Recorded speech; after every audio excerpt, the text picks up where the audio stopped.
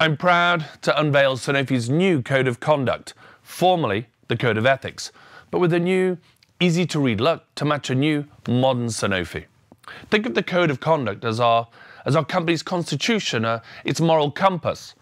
It's our commitment to the public and to all of our stakeholders, holding us accountable for the way we do business and who we do business with. And it's a mandatory prerequisite read for all of us at Sanofi, no matter what function or what part of the world we work in. To chase the miracles of science, we need a culture that is driven by trust and integrity in response to a rapidly evolving society.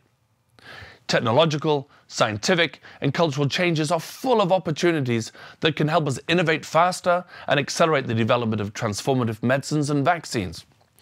These evolutions can also bring with them risks that can harm us if we ignore them. At Sanofi, patients always come first, so we need to find the right balance between maximizing opportunities and minimizing risks. This means making bold and informed choices while avoiding both excessive caution and carelessness. This is what we call thoughtful risk-taking, which is now fundamental to our strategy.